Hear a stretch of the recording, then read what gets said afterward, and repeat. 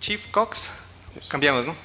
Sí, Hello, my name is Bob Colley, and I am speaking on behalf of Chip Cox, and he could not be here due to transportation issues, and I'm waiting for my presentation to come up.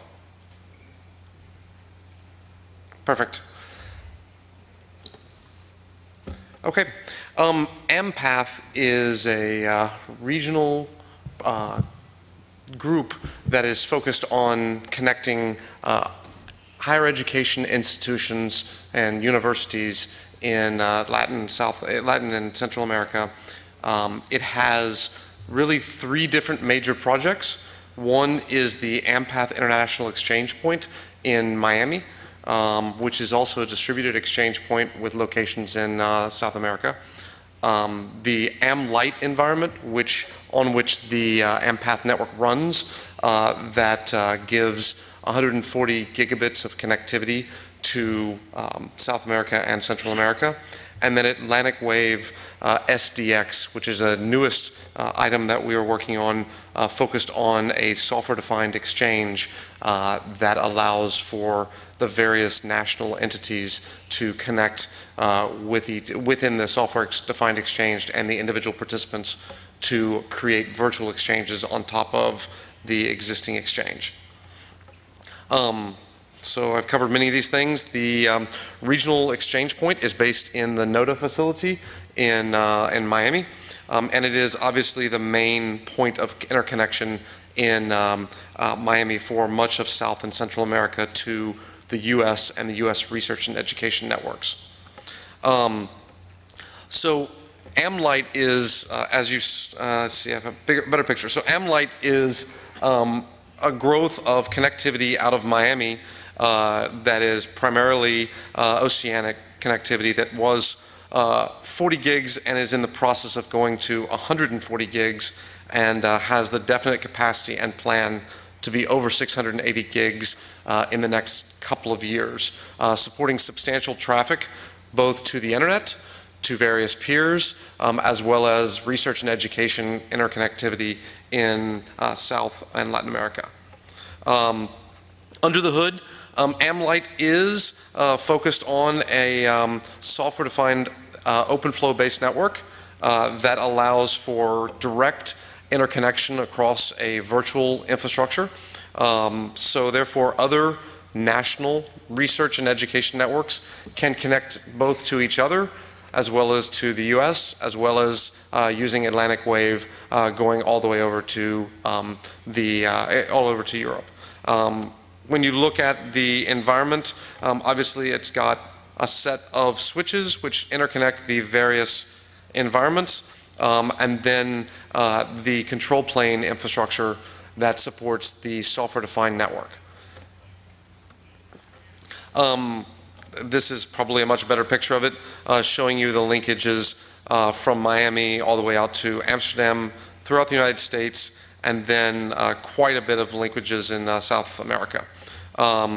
The network supports both academic connectivity as well as connectivity that is focused on traditional internet connectivity, and it's segmented in the environment to make sure that they are able to both have no contention between each other in traffic. The environment, this is not a multilateral peering environment. Each participant must make an arrangement with the other in order to transit traffic, or peer traffic. AMPATH itself, the exchange in Miami, has over 550 different settlement-free peering agreements, as well as connectivity amongst the Canadian, South American, and all the Americas for academic connectivity. AMPATH is focused on devices that are primarily in Miami, but also extend all the way to Amsterdam and through the Florida IX in that area. We certainly support all different link speeds, having customers connecting at 100 gig, as well as, of course, IPv4 and v6. In addition, the environment provides an opportunity for internet transit with a number of Tier 1 providers. Utilization has certainly grown, and the various links, and I showed earlier that we're moving to 140 gigs on the environment. We currently are utilizing about 35, and the entire environment currently sees about 60 if you don't include the long-haul transit. So what's next? Many of you may be here talking about your move to software-defined exchanges, which allow all participants, as well as participants behind those participants, to have direct interconnection across a virtual fabric. The underlying infrastructure that exists supporting the AM-Lite environment, as well as combining that with AMPATH, creates this larger interdomain environment that many can use to connect both to each other without direct coordination through AMPATH or AM-Lite using various SDN componentry. This, in the use of time, I won't go over this slide in much detail. This shows generally the ability for Autonomous System A to be virtually connected to Autonomous System D, even though the underlying environment is not a direct connection. And then when you look at what we've designed but not deployed yet, we have the environment, so Southern Light, AMPATH, and SOX can all communicate with each other across this software-defined exchange, making an entire virtual fabric. When you look at SDX applications, you can certainly set rule sets in the control plane that will do many things in much more detail than has ever been available on the traditional exchanges, allowing you to do traffic engineering and application management throughout there. You can create policies based on basic packet data, and you can also unify that information with other data that is from other internal and external reporting systems and tools. As an example, if traffic was destined to port 80, then you can forward from ASN A to B. However, if it's some other destination, or as indicated, you can jump it the other way, which allows you to create the software-defined exchange with much more capability than traditional exchanges. So right now where the status is, the environment is being specified. We're expecting to have it available as a prototype during the Internet 2 Technology Exchange in the US in September, and we're hoping to have a demo at that point.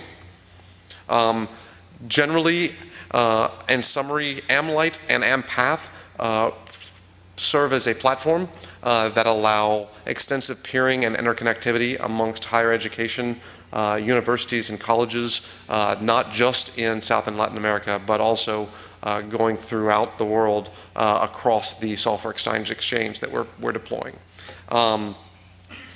When we deliver this, it's going to create a couple of challenges because it will potentially use substantial more capacity than was done before, and traffic flows may not be known before the exchange actually exists. So traditional traffic flows between ASN A and ASN B that we generally see that are relatively predictable across an environment that allows software-defined exchange, there can be substantial shifts of traffic without expectation.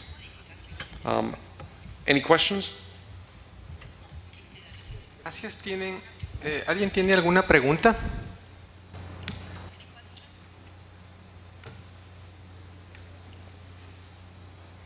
¿Alguna pregunta? Tal vez yo una pregunta, te la voy a hacer en español. En mi país, en Ecuador, hay una red académica y que hemos tratado de conectarla al punto de intercambio de tráfico. Sin embargo, la red académica todavía no está preparada para conectarse al punto de intercambio de tráfico. Tienen su infraestructura para la parte de investigación. Esa parte no se desea mezclarla con el Internet tradicional. Entonces, en tu presentación, ¿cómo se mezclan estos mundos de la red académica y el Internet regular que tenemos todo? My Spanish is okay, not certainly excellent. Thank you for the question.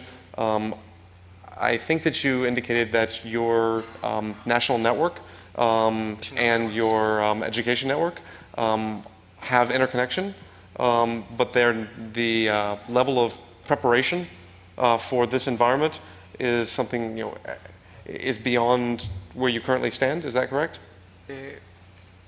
The problem is the academic is different from internet. Yes. And CEDIA is the educational network in Ecuador, and they have a network for research. Right. It's not connected to the internet. Okay. This environment, we transit across the exchange point, both academics exclusive, across either VLANs or software-defined networking, and we can also at the same time transit internet. And this layout that is proposed here will allow us to allow both to use the same infrastructure and potentially peer with each other. But the academic institutions will have the ability to not have traffic contention or traffic concern between the traditional internet connectivity and academic connectivity. So make sure this environment can certainly support interconnection of the two while providing an environment that supports both of their individual needs. Okay. Thanks. ¿Alguna otra pregunta? ¿Arriba hay alguna pregunta? Sí, por favor, puedes preguntar.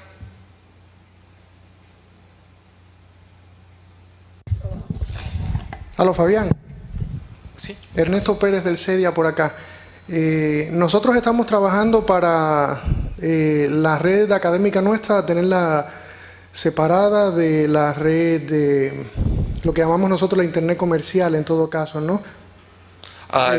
The networks are connected at a layer 1 level, but they are separated across the either at a VLAN level or in SDN. Well, currently our ISP is doing the job, but we are working to improve the network and to use our own network inside Ecuador for the academic network. And for the commercial traffic, as we call it, we will use different channels. So this is not, how to say, a big concern at the moment, you know. Okay. Anyway, we are also always willing to be part of NAP Ecuador. Yes, I don't know. I'm sorry that I don't know the abilities of AMPATH to connect to the NAP Ecuador, but I do know that there's substantial connectivity available to Miami. Yes, indeed. Thank you. Gracias. ¿Alguna otra pregunta? Muchas gracias. Thank Un you. aplauso, por favor.